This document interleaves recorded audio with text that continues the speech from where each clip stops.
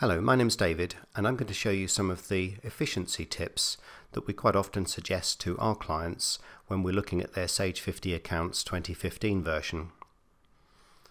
When we're reasonably familiar with the program, perhaps when we come into the program we don't need to see this familiar welcome page in front of us and would rather go straight to an area to get on with working.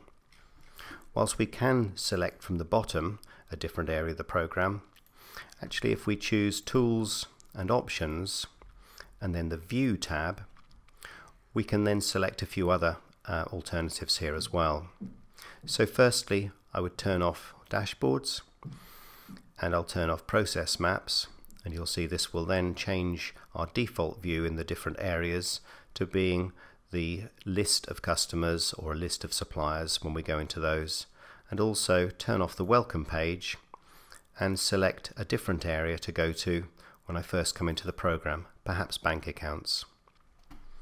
So by clicking OK on that, the next time I start the program I'll go straight to the bank accounts area with a list of those accounts. And furthermore, if I went to suppliers, I'm faced simply with a list of suppliers rather than the dashboard.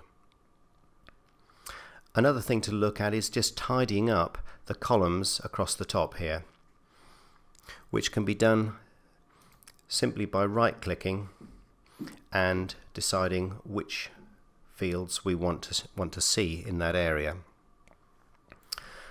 The same applies when we go into perhaps doing invoices, that many of us will see lots of different columns here, and in fact if we have a relatively simple setup then we may not need to have departments and project references and so on.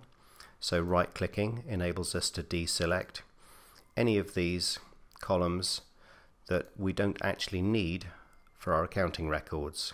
So perhaps reducing it to the core information of the supplier account, the date, an invoice reference, the nominal code, details and the financial values. Remember to apply that across to credits as well, and you'll find that your data entry can speed up. Just looking back to the batch invoice, if we were to be putting an entry in here and selecting a date with a reference number, a nominal code, and putting in some details in there. If we have multiple rows, one of the most useful shortcut keys is the F6 function key, which will enable us to repeat entries from the line above.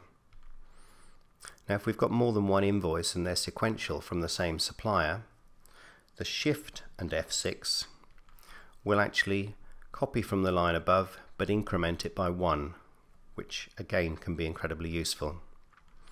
If I just follow that across, you'll see that that same Shift and F6 works even on dates, that it will increment the date by 1 as we go through. Okay. Another area where tidying up can be very useful is when we're putting through bank payments, where again we tend to have a lot of column headings, and these can be reduced down to simply those that are necessary. The other things which are useful, I've mentioned the F6 key for repeating from the line above. It's also F7 and F8, which will allow us to insert or delete lines. We get a little bit of a reminder if I go up to the Edit button from the very top menu that it does tell us to insert a row is F7, delete a row F8, and the duplicate is F6. So a little bit of a reminder of those particular useful function keys there as well. Another thing I like to see on the bank reconciliation is these last reconcile date and last reconcile balance, which we can bring those in again from the right click in the top menu there, just to ensure that those are displayed, which just gives us a little bit of an idea as to how up to date our accounting records are. I hope you found some of that useful. If you have any comments regarding this video, please leave them in the area below, or check out some of our other Sage videos.